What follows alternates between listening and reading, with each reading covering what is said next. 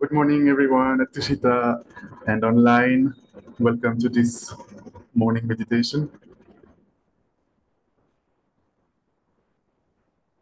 Good morning, welcome.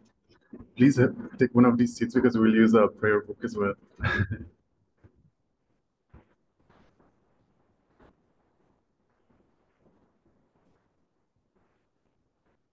So we will start by establishing Mahayana motivation for this session. We can establish a Mahayana session for our day and for the week. So just think for a few seconds how all sentient beings, just like myself, are trapped in the vicious prison of the mind, the vicious prison of cyclic existence. Since beginningless time, now I have this precious human rebirth. I'm so fortunate I have met the teachings of the Buddha. Therefore, I'm taking responsibility. I will study, I will meditate, I will transform my mind, I will become pure love, pure compassion, pure wisdom, and pure power to help others. May I become a Buddha to benefit all my dear mother sentient beings.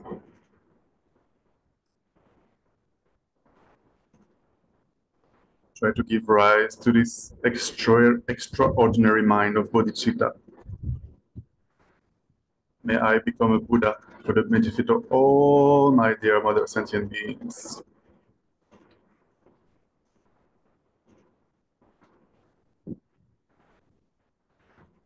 With this in mind, we will start with a few minutes of calm abiding meditation, single-pointed meditation, shamatha. For this, I will quickly remind you of the posture, the sevenfold posture. First, the most important thing is that your back is straight, your spine is straight. Whether you are sitting on the floor, which is ideal, or on a chair, make sure that your spine is straight.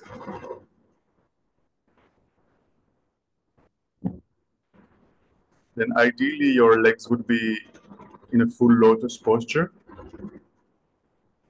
If that is not possible, you can sit in half lotus or simply cross your legs. Make sure you are comfortable, you are not forcing yourself. Then the hands in the concentration mudra, with the right hand on the left and the thumbs slightly touching, and this rests on your lap. Again, the back is straight, that's the most important thing. Your shoulders slightly pulled back and relaxed. Your neck aligned with the spine and the chin slightly going downwards. Then a tip from the ancient masters is to put the tip of your tongue towards the upper palate behind the upper teeth, in order to reduce production of saliva. And finally, the eyes should not be closed, they should be slightly opened. It is the mind that meditates, the mental consciousness.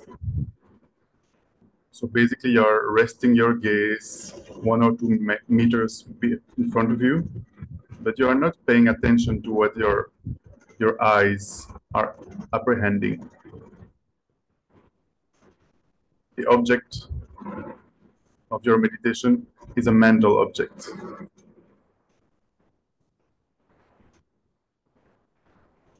So you can bring any object to mind that you are used to meditate on for calm abiding, single-pointed meditation. If you don't have an object that you're familiar with, you can visualize a tiny drop of white light between your nose and your upper lip. So in this area, you can touch this area if it helps to know where to place your attention, but we are not placing our attention on the body part as such. We are placing our attention on this mental object that is a tiny drop of white light. And the purpose of the meditation is to keep all our attention there, to keep all our focus there without losing the object. So, of course, if we are not used to meditate on a single object, we will lose our object very frequently. So, there are two things that might happen. One is excitement. Our mind will start thinking about other things. What am I going to eat for lunch? What did I do last night? And so on and so forth. Or your mind might fall into dullness, into laxity. You might start falling asleep. So it is very important to apply the two antidotes, introspection and mindfulness. Introspection, you should always have a part of your mind checking, am I meditating? Am I still concentrated on my object of meditation? If not, as soon as I notice that I'm not focused on my object anymore, then with mindfulness, I immediately come back to the object and I make sure that my mind stays there without forgetting the object. So we'll do this for about 5 minutes, and the mind might wander many, many times. That is not an issue. It just becomes an issue if we don't notice, or if when we notice, we don't come back to the object. So as many times as necessary, we check, am I meditating? And if not, going back to the object. We'll try this for about 5 minutes.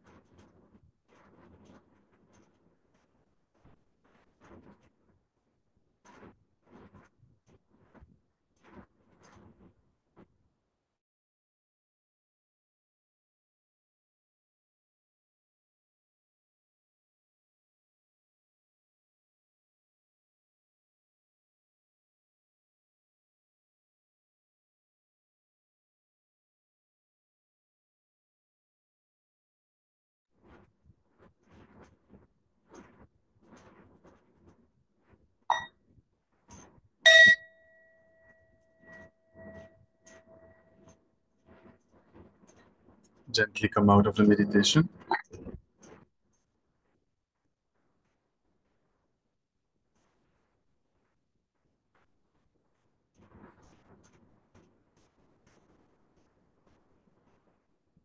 Starting today and for the next few months, we'll be doing meditations on the whole graduated path to enlightenment, the Lamrim in Tibetan.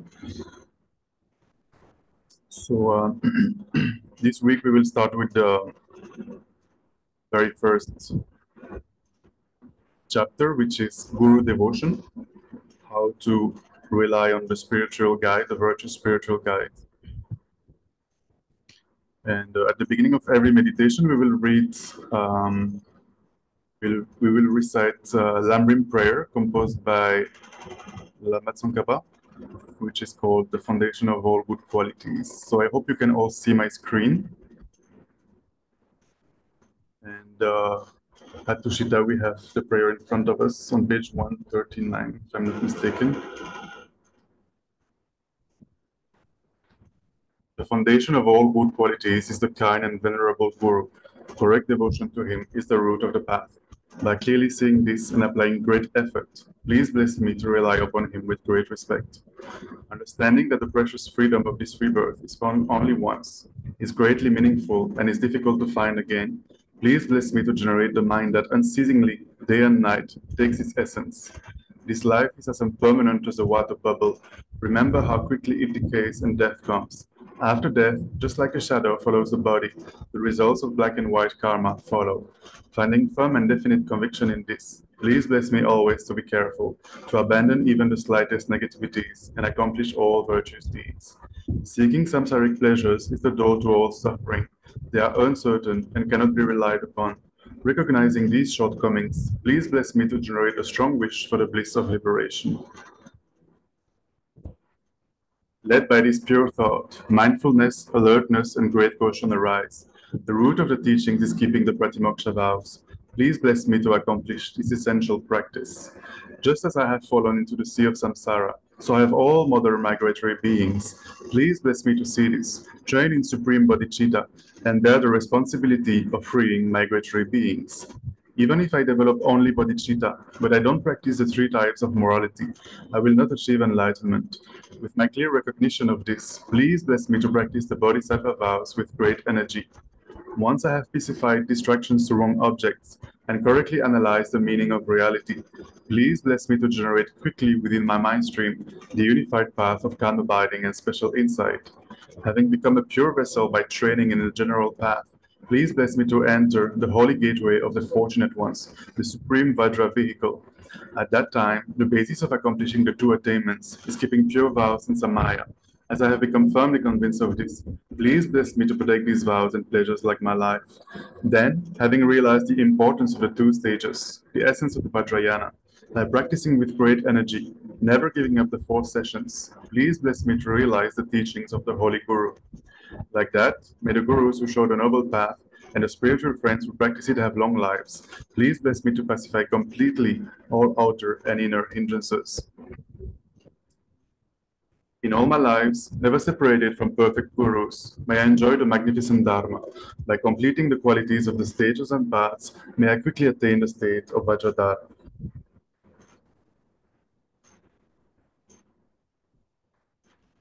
So this short prayer composed by Lama Tsongkhapa contains the whole graduated path to enlightenment in a very concise form.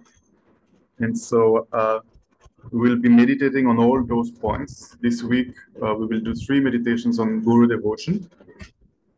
So today we will meditate on the need for a Guru. Why do we need a Guru? And what are the qualities that a Guru should have? Then on Wednesday, we will meditate on the qualities that the disciple should have, and the advantages and disadvantages of the advantages of relying on a guru and the disadvantages of not relying on a guru. And then finally on Friday, we will see how to rely on a guru. So first, why do we need a virtuous spiritual friend? Why do we need a guru? even to learn ordinary things. For example, how to drive a car, how to use a computer, how to cook an egg, how to build a house, and so forth. Even for such things, we need someone to teach us. And in order to go to a place where we have never been before, we need someone to show us the way. In the same way, in order to know how to practice the Dharma and to travel the path to liberation and the path to enlightenment, places we have never been before since beginningless lives, we definitely need a teacher.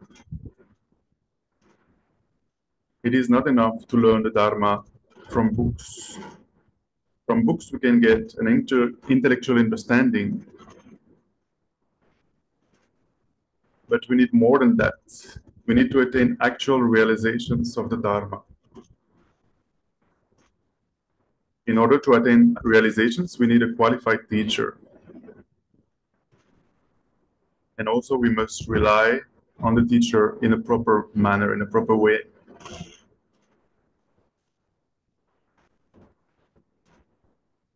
So try to see for maybe 1 minute, try to conclude, why do I need a spiritual friend?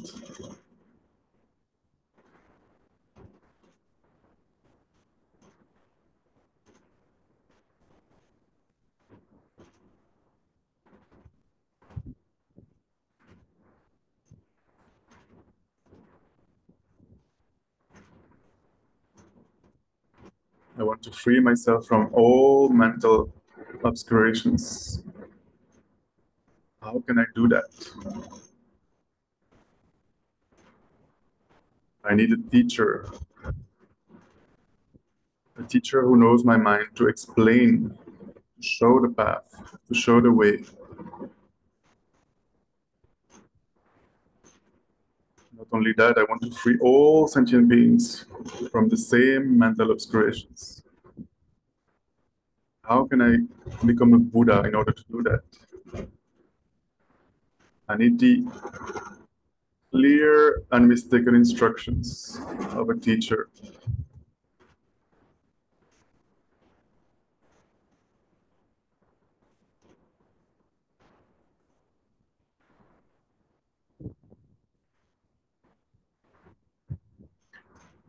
Now, not just any teacher.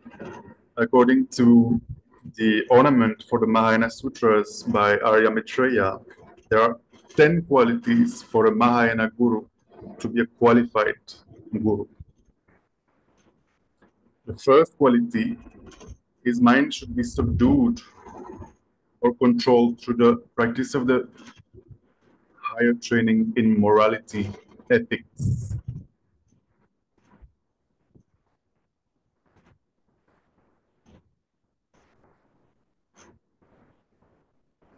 So ideally, a teacher living the vows of a monk,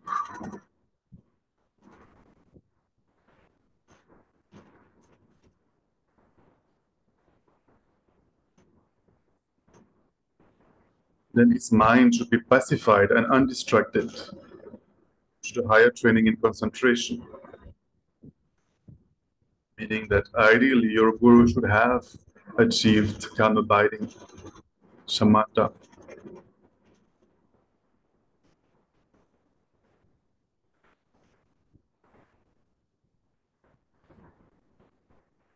Then his mind should be thoroughly pacified through the higher training in wisdom, the wisdom of emptiness, selflessness.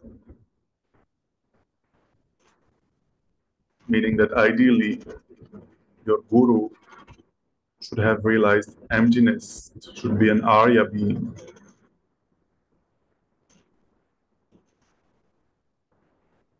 The fourth point is that the guru should have more knowledge than the disciple, greater knowledge.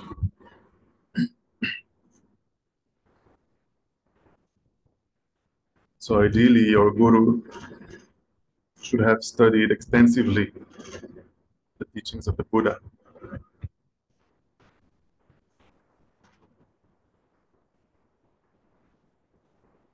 Guru must have perseverance, never giving up.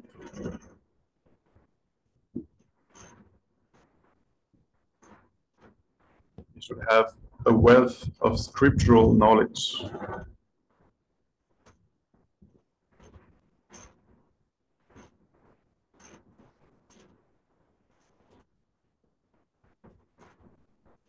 Ideally, your Guru should have realized emptiness of all phenomena. Guru should have seen the nature of reality, experienced the nature of reality directly.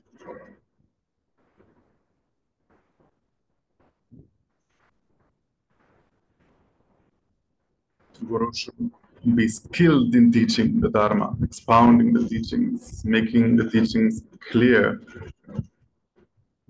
in an eloquent manner.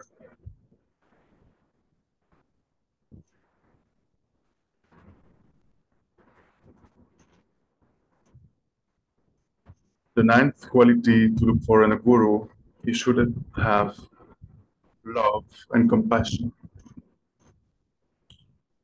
wishing others to be happy, wishing others to be free from suffering and the causes of suffering.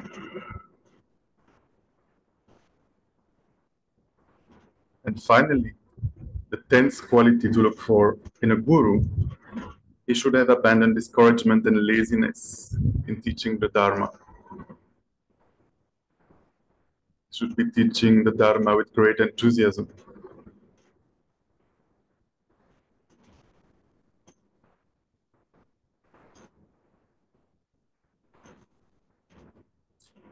Now, in those degenerated times, not so easy to find a Guru with such qualities, all these 10 qualities. So Lama Tsongkhapa indicates that if we cannot find a Guru with all of these 10 qualities, at least we should look for a Guru who has 5 of those. Meaning a Guru whose mind is subdued with the 3 higher trainings of ethics, concentration, and wisdom. A Guru who has love and compassion. And a Guru who has a realization of emptiness.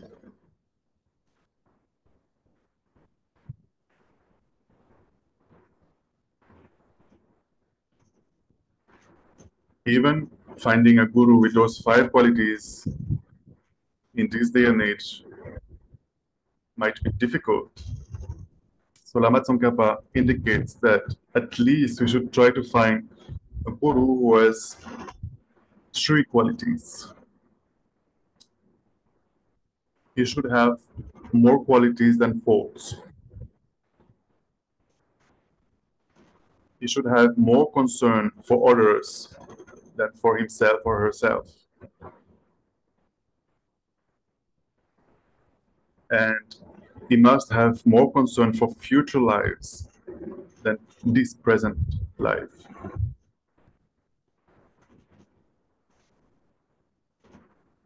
The late Gyabje Lama Zopa Rinpoche used to say that practicing the Dharma means thinking beyond this life, thinking about future lives.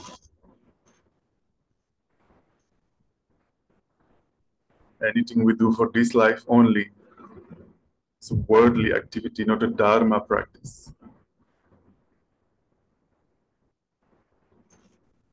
So if you are looking for a Guru, at least he must have these 3 qualities. He must have more qualities than he has faults. He must have more concerns for others than for himself. And more concern for future lives than the present life.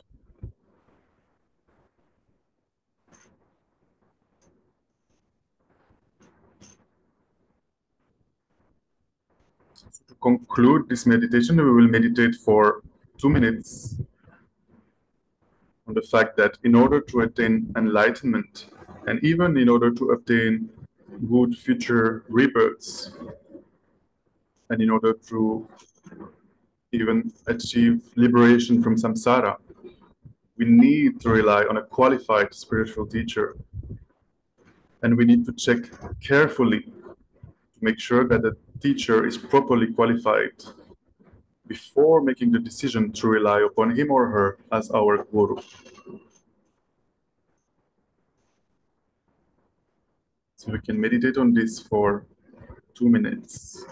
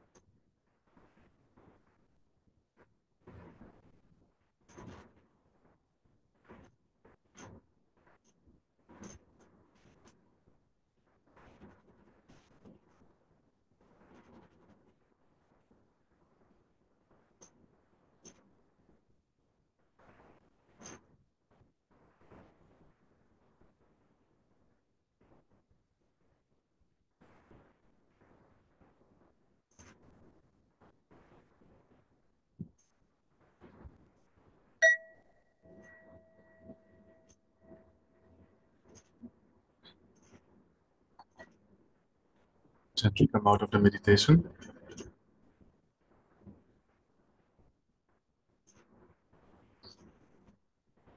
And we will quickly dedicate the merits of these virtuous actions so that we may quickly become a Guru Buddha and lead all sentient beings without exception to that enlightened state. May the supreme jewel bodhicitta that has not arisen arise and grow, and may that which has arisen not diminish, but increase more and more. Due to the merits of these virtuous actions, may there be no wars, famines, epidemics, quarreling, fighting. May all sentient beings live in harmony. May peace prevail.